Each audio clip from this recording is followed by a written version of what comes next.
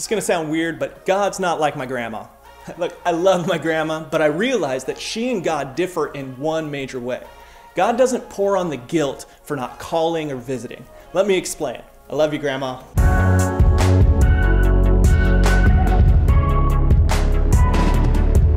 When I was younger, my mom would tell me to call my grandma.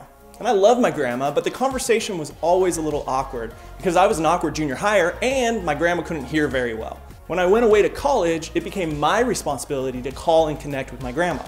And I wasn't very good at it. When I would call, she would always say the same thing to me. She would laugh a little and say, "I thought I was never gonna hear from you again."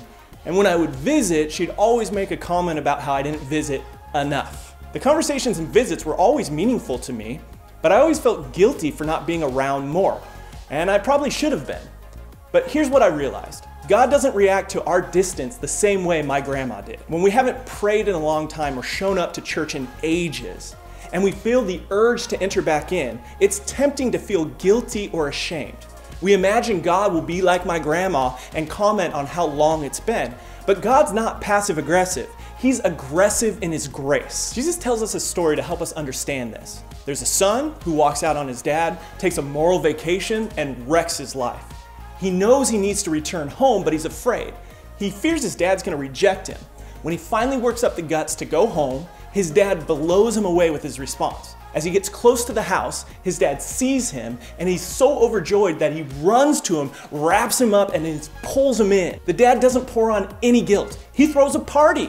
And his older brother tries to make him feel guilty, but dad steps in and tells his older brother to back off. Jesus tells us this story so that we can know how God, our Father, reacts when we return. If you're thinking about reaching out to God in prayer, or maybe stepping back into church, be confident that God won't be passive aggressive. He will be aggressive in His grace. He will accept you. And if anyone tries to make you feel ashamed, know that your God has your back.